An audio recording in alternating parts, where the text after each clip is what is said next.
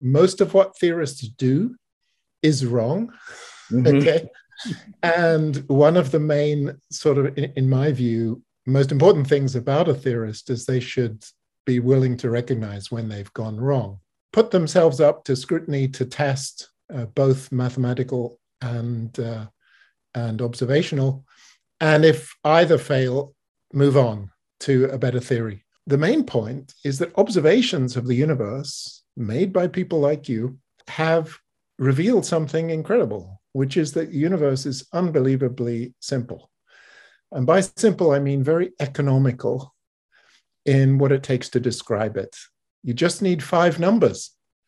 And so far, there's no evidence for anything more than those 5 numbers.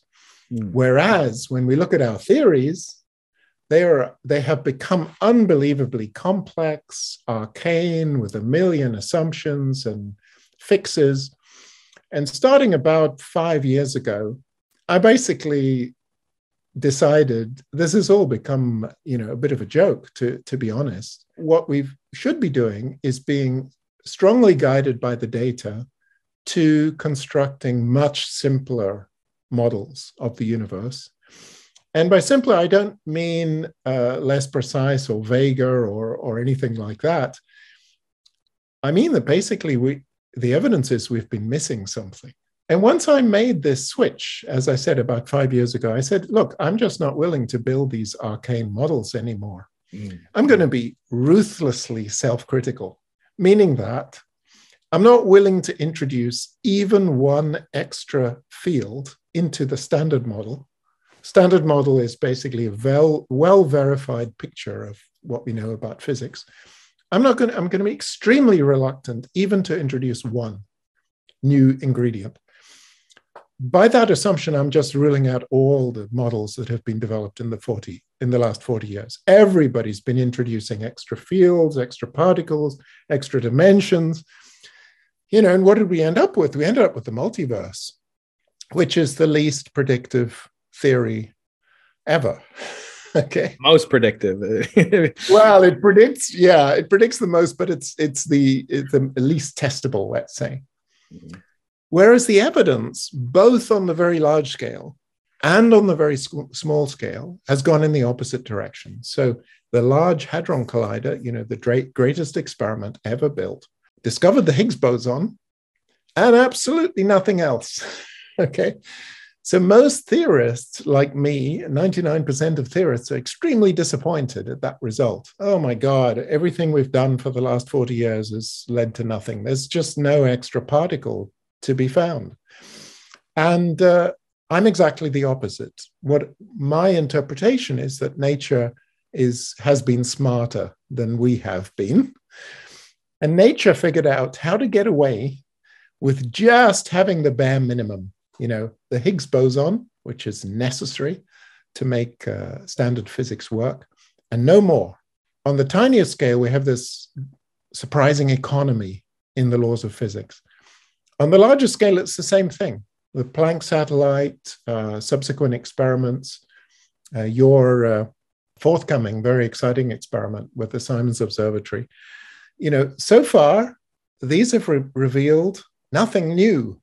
That's not bad. That's a huge challenge for fundamental physics. It says to us, maybe we're working on a questionable set of assumptions.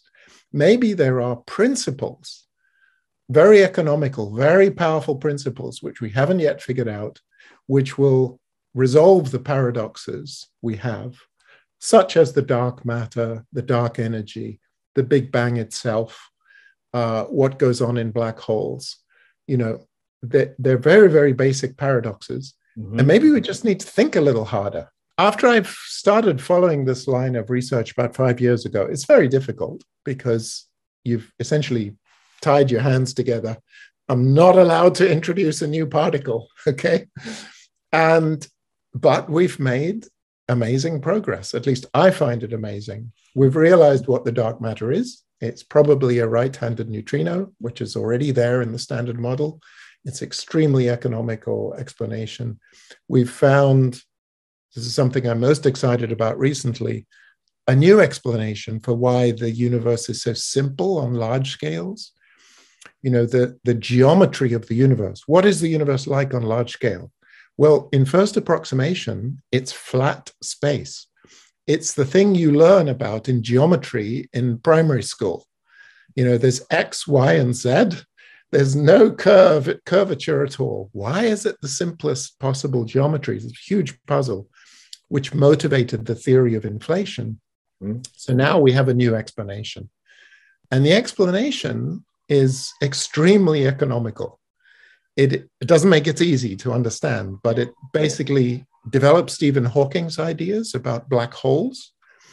And we literally do a calculation of the thermodynamics of the universe, which I'll say very briefly, shows that, just like the gas in a room will distribute itself evenly in space, because that is the most probable configuration of the atoms. If you chuck them in with some energy, allow them to randomize, they will spread themselves out uniformly in a smooth distribution. You don't have to introduce somebody to smooth that or do something active, another field or particle. It just does it itself. That's thermodynamics.